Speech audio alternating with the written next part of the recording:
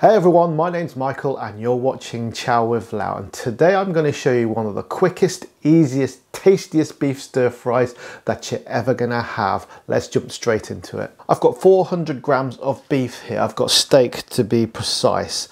What you can do with that is use the cheaper steaks you can find in the supermarkets, because it doesn't have to be fillet steak. We're going to make it tender and delicious through our marinade, which I'll show you in a little while. As you can see, I'm going to be cutting across. This is where the grain is. I'm going to be cutting across it, and I'm going to try to slice the meat as thinly as I can, because that means that the meat is going to be quicker to cook.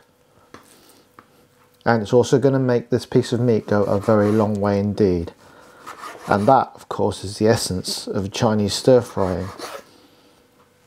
It makes dishes more economical, quicker to cook, actually healthier, because you're consuming less meat, but you're still getting maximum satisfaction, maximum flavour, and all the good stuff. And obviously we're using a lot of vegetables, which is good for us, and in this day and age it's got to be a good thing, right? Now onto the marinade. So to this beef I'm going to add 1 tablespoon of sesame oil,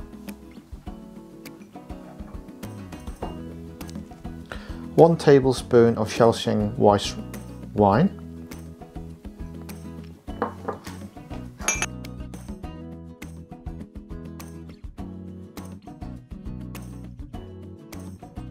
1 teaspoon of sugar, 1 tablespoon of corn flour, and 1 egg. Get your hands in and give it a good massage. Make sure all those ingredients reach every single part of that meat. And what's going to happen here, as well as the flavour from the aromatics here, the corn flour and the sodium bicarbonate is going to tenderize the beef, and it's going to start to kind of break down the fibers. So whatever you're using in terms of the meat is going to be more tender when this process is done. And then we can set it aside whilst we prepare the other ingredients. So we're going to prep our veggies. So we're going to start off with the garlic, which I'm going to slice thinly. We're going to need about a thumb-sized piece of ginger, again finely sliced.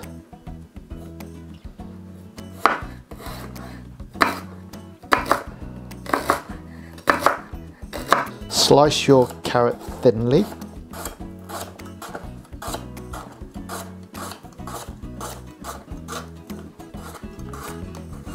We're also going to need some broccoli. I've got some purple sprouting broccoli, which I like because it's just got a different colour to normal broccoli, but you're quite welcome to use normal broccoli if you so wish, whatever you can get your hands on. It's all good.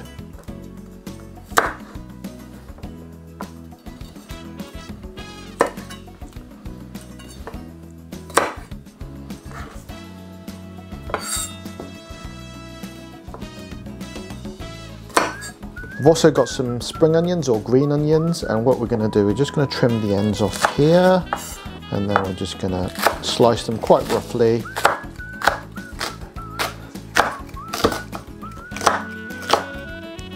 I've also got a red pepper. Love red peppers just for the colour of them. Look at that. It's such a pretty thing, isn't it? We can cut them chunkily or finely. I quite like them chunky because I like a little bite to go with the softness of the beef. Right, so the next step is to blanch our carrots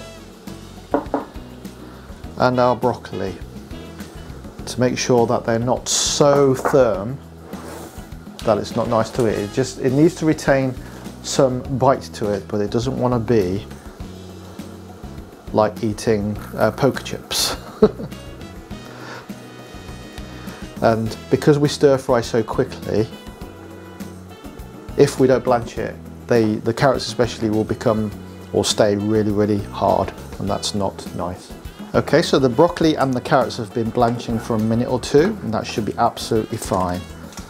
Right guys, now for the exciting bit. We're gonna flash fry our beef. So a copious amount of oil, cold oil, into a hot wok. And this is gonna give us a kind of a non-stick coating on this steel wok. That's quite a lot of oil, but don't worry, it's not going to soak into the beef because we are only going to do this for seconds. Okay, so we're going to get that beef nice and hot, give it a swirl around, and then we're going to get our beef and we're going to introduce it to the hot oil. Be careful, it's going to splutter a little bit. Okay.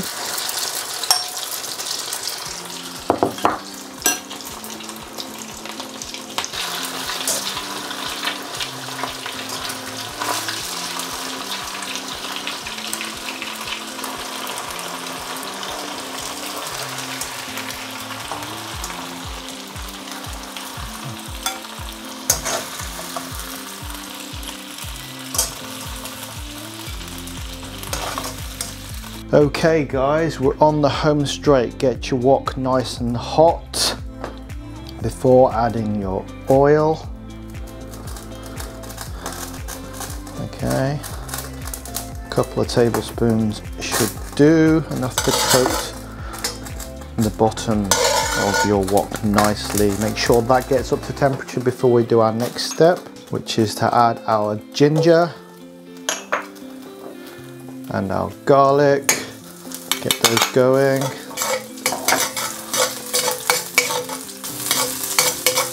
Okay, and you will get a delicious smell of that straight away.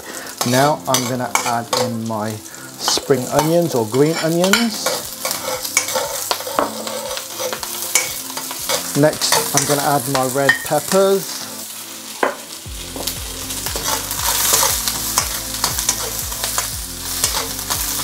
Again, we're not going to cook them for that long because obviously we need to retain that crunch. The colours are amazing, the textures look amazing, I'm sure they will be. I'm going to add my blanched broccoli and carrots. As you can see, when you add up all these ingredients, there's loads. It's going to be a feast.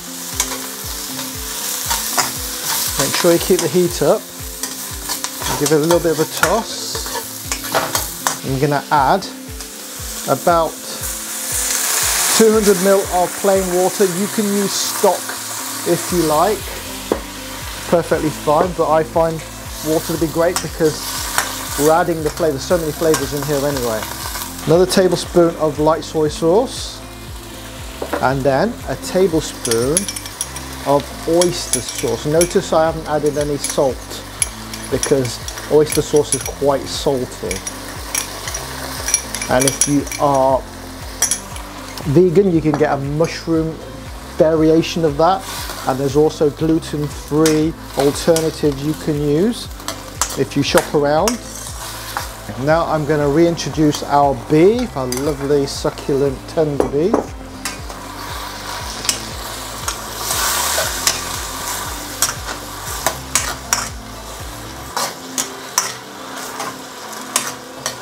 I'm just going to give the sauce a little taste.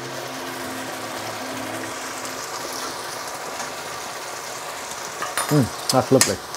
Tell you what, I'm just going to add half a teaspoon more sugar. I just like it to be a teeny weeny bit sweet. And now my cornflour slurry is about a tablespoon of cornflour in here, mixed with an amount of water. Doesn't have to be precise. We're just going to add this until we get the right consistency for our sauce. So I'm going to put in about half of that. Give it a stir. Okay. That's gone a little bit thick, so I'm going to add the rest of my water. I didn't put all the 200 ml in, so that's about there. And that should get us to where we want to be.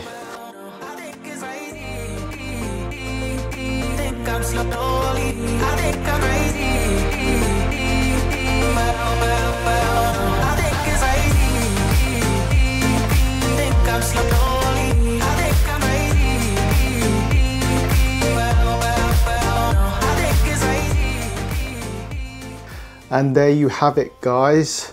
Stir-fried beef. What a dish. Just served simply on the bed of rice. A feast fit for a king. Those tender strips of tasty beef with the vegetables that still got their crunch, just perfectly cooked, flavored with the oyster sauce and the garlic and the ginger and that little pungency from the rice wine. Just a subtle, it's not an alcoholic dish, it's just subtle flavoring, all blends together to turn into a wonderful, wonderful dish. So I really hope you try it, guys, and if you do, let me know how it goes in the comment section below, along with any other comments you want to make. If you've liked this video, please leave me a like on your way out, and if you haven't already, please give me a subscribe. There's a super thanks button underneath the video if you want to check it out. And obviously all my utensils and things are in affiliate links in the video description. If you decide to purchase anything from there, it doesn't cost you any extra. It just gives me a little bit of a kickback, I mean tiny kickback, to help the channel, but it doesn't cost you any more. It's just the way this Amazon and YouTube thing works. It's great. Yeah, so I hope you enjoyed this video and I hope to see you again soon. Take care, guys. Thank you. Bye.